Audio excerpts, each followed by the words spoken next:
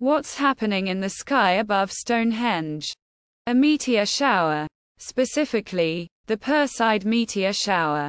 A few nights ago, after the sky darkened, many images of meteors from this year's Perseids were captured separately and merged into a single frame.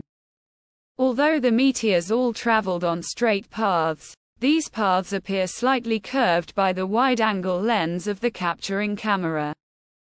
The meteor streaks can all be traced back to a single point on the sky called the radiant, here just off the top of the frame in the constellation of Perseus.